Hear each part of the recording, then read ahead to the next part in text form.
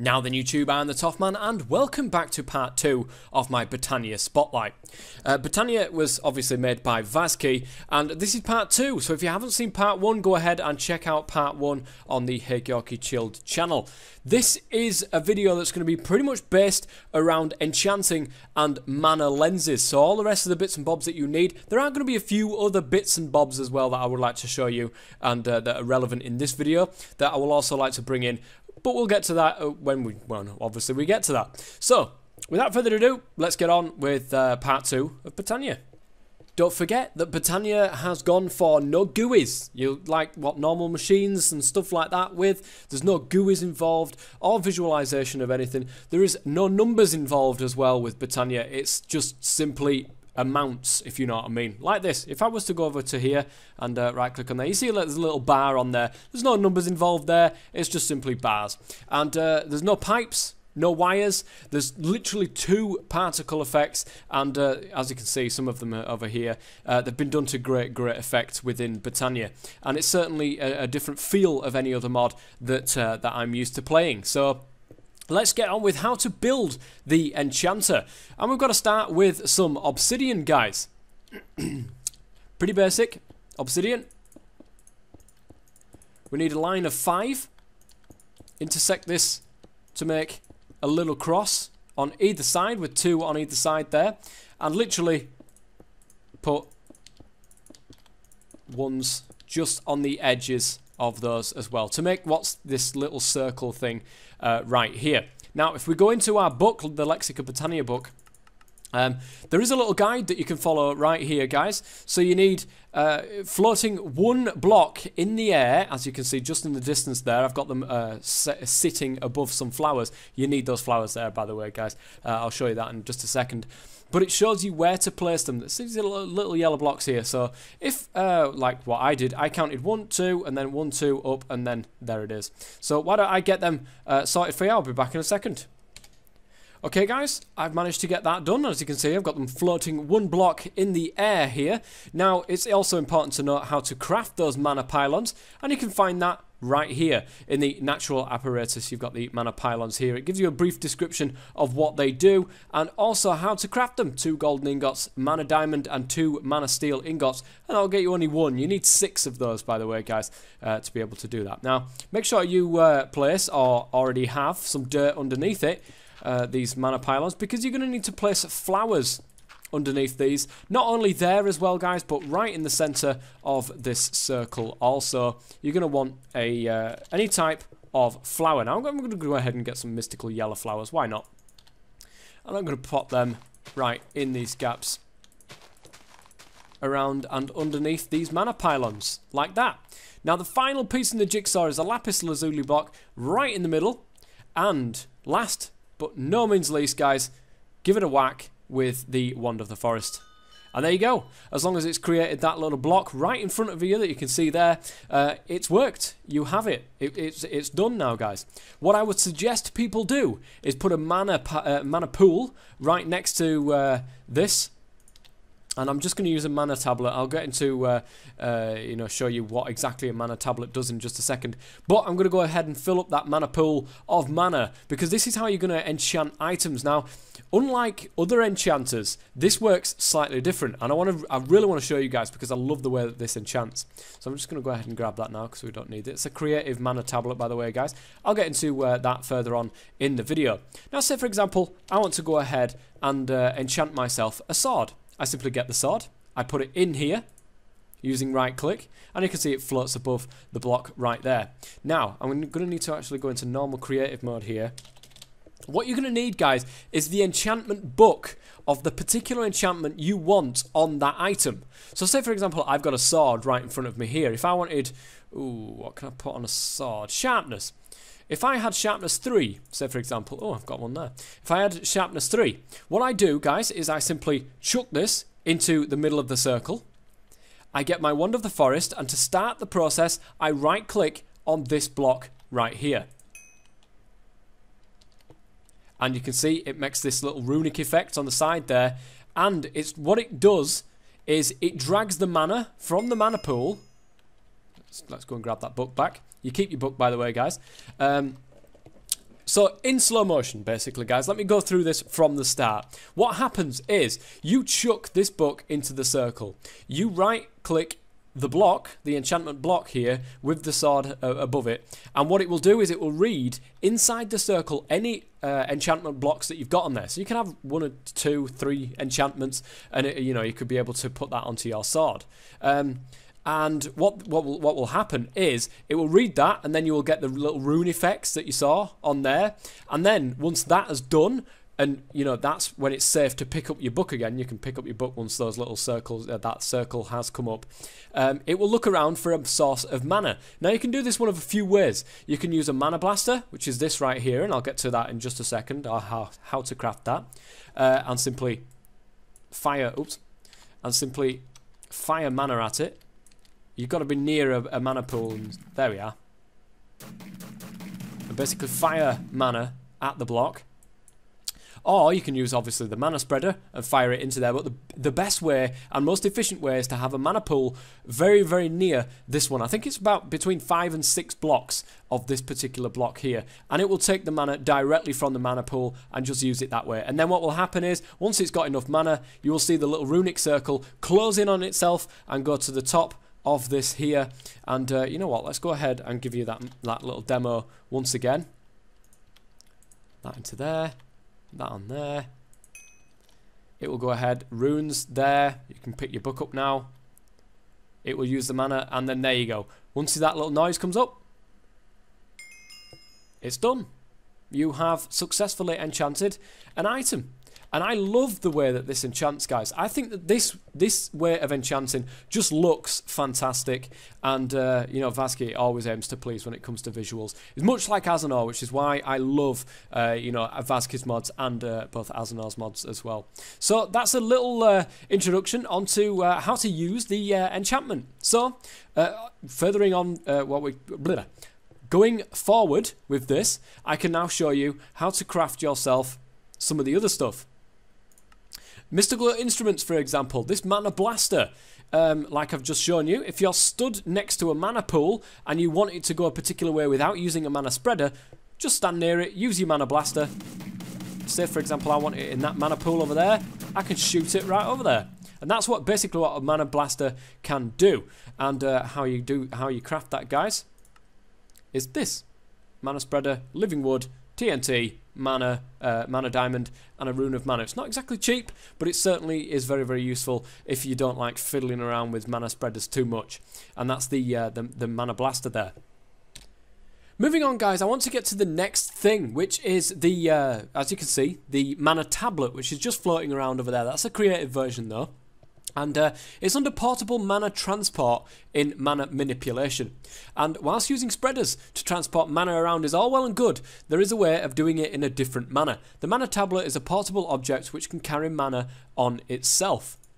And you can craft it with living rock around a mana diamond or a mana pearl, guys, and that will get you the mana tablet. Now, what I'm using is the creative version, which is obviously cheating. Let me go ahead and get just a normal one. This is just a normal mana tablet. Now, what you can do, guys, is by default, if you look at this, you can see it's accepting power from items.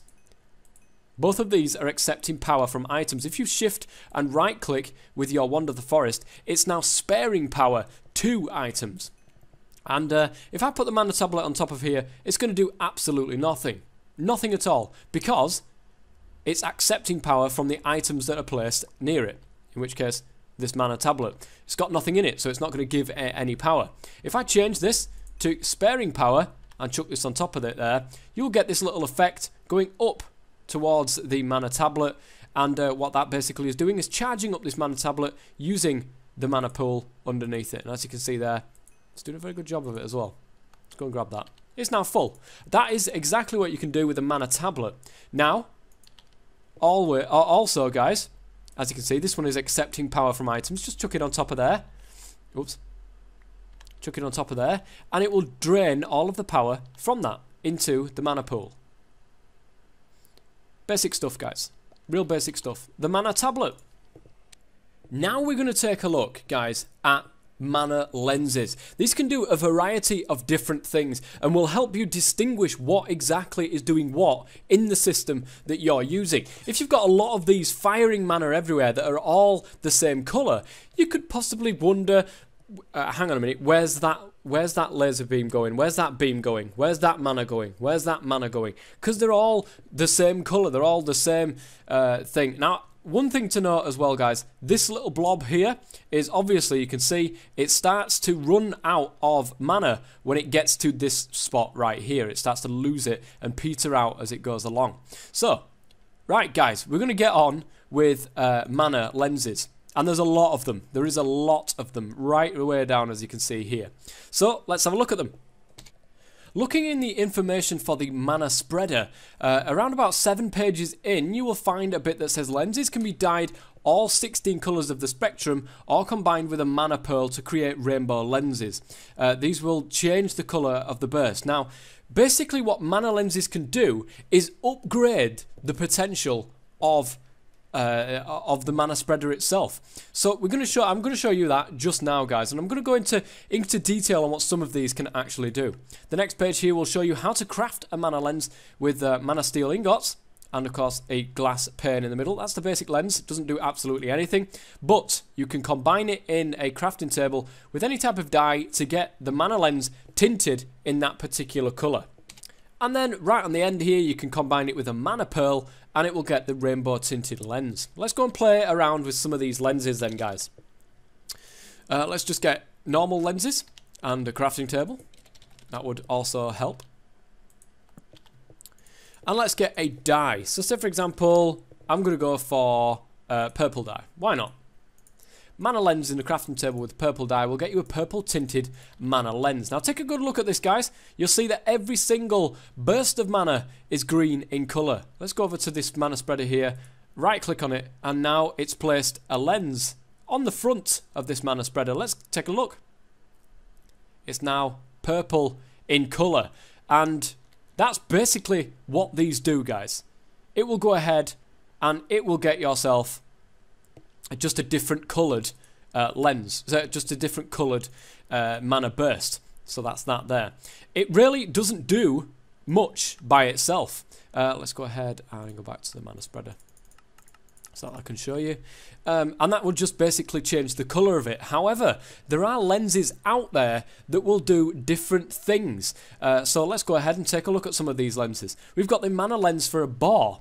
The boar lens charges the mana burst with the ability to break blocks, break any blocks it comes into contact with, draining its own mana to do so. Let's go ahead and get that mana lens. Where are you? You're around here somewhere. There it is.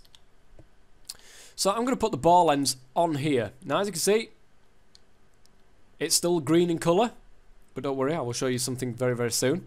And I'm going to go and grab myself a cobble and just place it right there.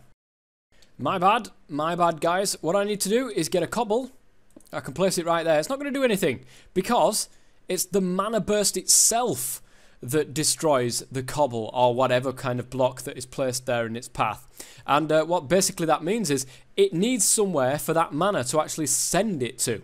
So what I'm going to go ahead and do is put a mana pool down here so you can see. There's the mana burst. Did you see this is the mana burst right here? And it needs that to be able to come into contact with the cobble for the lens bar to actually work there. And the recipe for the mana lens bar, guys, is just a normal mana lens in a crafting table with a rune of greed, and that will get you the mana lens bar. Now, let's go back and have a look, see what else there is. There's a mana lens for bounce. Will allow the mana burst to bounce off walls rather than dissipating on a collision. In other words, guys, if I was to put one there and a cobblestone was right here, instead of it hitting the cobblestone and then just going all over the place, what it would do is it would bounce back off that cobblestone straight back into the lens there, and you can go ahead and craft that with a rune of summer with a mana lens. The mana lens of damaging charges the mana burst with the power to damage any living beings it comes across, draining its own mana to do so. don't forget, guys, that it's the mana burst itself, and this is what gets confusing, and it does confuse me sometimes. What you're looking at here is just the guide. The mana burst doesn't actually come until you give it somewhere to go. There's the mana burst. So something to think about there, guys, and something to remember, certainly, when it comes to messing around with these lenses. So we've got that. That's the mana lens damaging. We've got efficiency, and we've got, you know, many other ones. We've got entropic, we've got gravity, we've got magnetizing, phantom, potency, resistance, velocity, a whole load of different ones, guys. That will, of course, it drastically increase the speed at which a mana burst travels. Magnetizing, as its name states, allow the mana burst to magnetize or home in on nearby blocks that it receives mana. That can receive mana. Doing so slightly increases the speed of the burst. That's the mana, the magnetizing. Let's go and try that out, shall we? And this is totally on the fly stuff here, guys. Magnetizing. Let's go and pop you onto there. Now, don't forget, guys, I'm going to go ahead and put that there. So, what will happen is, when this happens, the mana burst will come. And it's dissipating. Is that actually going into there?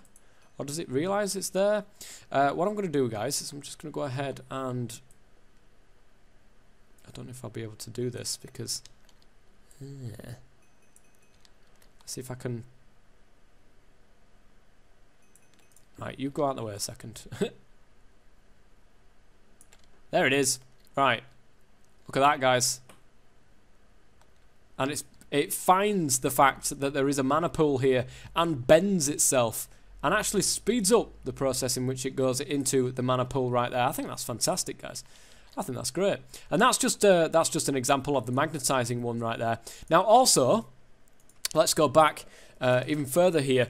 The composite mana lens. Now, if you guys thought that one mana lens was good, well, the composite mana lens is brilliant. Having a single mana lens in a spreader just isn't enough sometimes. By combining two lenses with a slime ball in a crafting table, it's possible to unite them into one and keep the effects of both. The first lens used determines the visuals, texture and colour.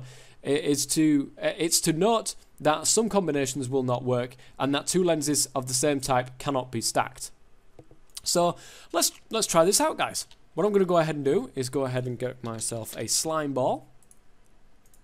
So I've got the purple tinted lens here, and I've got the you know what, we'll go and grab this. We'll go and we'll grab, oh, I've just gone ahead and got rid of it. What a clown. Let's go and grab another one. Magnetizing. There we are. Let's combine these. Purple tinted with the mana lens. Whoops. Give me 1 second, guys. Okay, the reason why that wouldn't work, guys, was because you cannot have an empty lens combined with a lens that has a function. So what you would have to do is get a mana lens with, I don't know, say potency. This might not work at all, guys, so bear with me. And one with magnetizing. We'll go ahead and get a slime ball. Now, it's worth saying, guys, that you can go ahead and dye these. Remember, it takes the appearance of the first one that's placed, slime ball, and the magnetizing one in there. So it will take the purple tinted appearance of the potency, yet keep both of the functions. So it would have a potency magnetizing. I have no idea if this is a good one or not. Let's go ahead and have a look. The potency will double the amount of mana a mana burst can carry. However, the beam becomes slower, and after it starts to lose mana, it does so a lot faster. So, okay, let's go ahead and put that onto there. And see, oh, there's no mana pool here. There we are. That's going ahead and going straight into the mana pool over here. So there we are. That is a quick look at composite lenses. So there is plenty of composite lenses that you can obviously make, guys. You can go ahead and you know, put these. Whoops.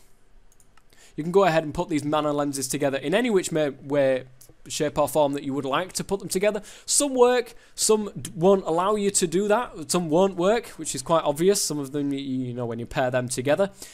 So that's just a basic look, guys, at mana manipulation, at the mana lenses just in general.